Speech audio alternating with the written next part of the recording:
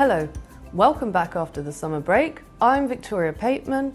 Today I'm pleased to welcome Monica Defend, head of the Amundi Investment Institute, here to share with us her market insights.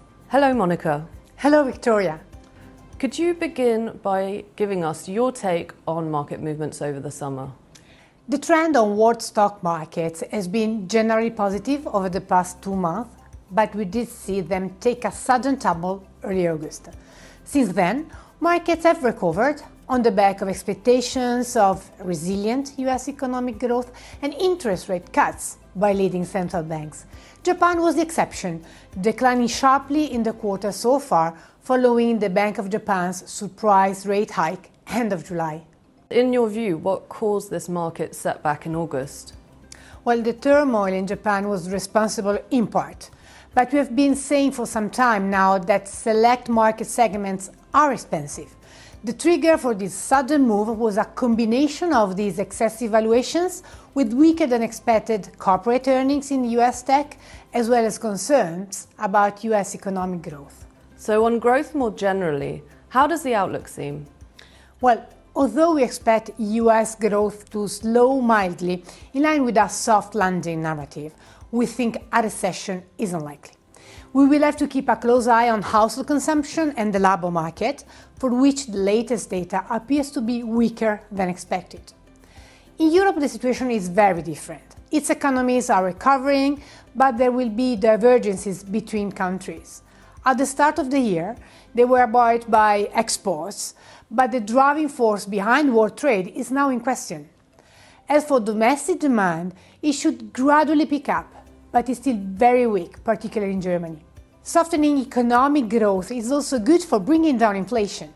In developed markets, it is declining, falling sharply in the United States, but proving a little bit more resilient in Europe, particularly in the service sector. That said, wage growth in Europe is slowing, which should put the brakes on inflation. With inflation continuing to decline, does that mean that we can expect a shift in the focus of central banks? In Europe, the ECB and Bank of England have already started easing their policy.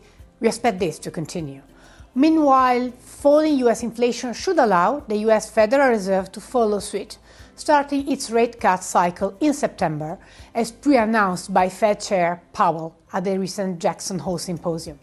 The Bank of Japan remains the exception, having raised its rates to tame inflation. But, given the strong impact of their recent move, we believe it will likely wait until next year before hiking again. And in the political calendar, we have notably the US elections coming up, 5th of November. What impact might those have?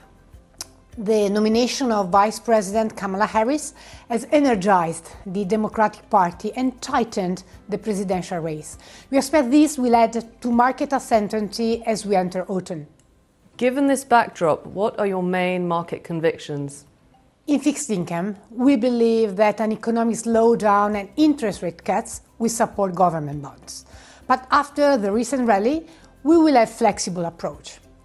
Corporate credit offers the potential for interesting income. Here we favor businesses with low levels of debt, and rate cuts in the United States also paint a positive picture for emerging market bonds.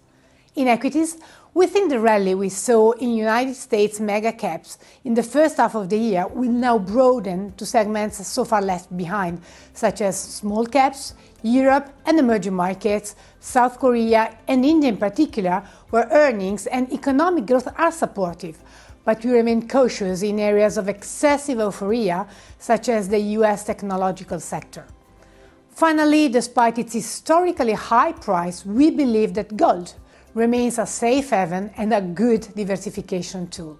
Overall, we don't expect very directional markets and think this is a time to go back to the basics, assess fundamentals, and look for opportunities without being carried away by excessive exuberance. Monica, thank you very much for sharing your views with us today. My pleasure. And thank you all for tuning in. We hope you've enjoyed this special edition, and we'll see you next month.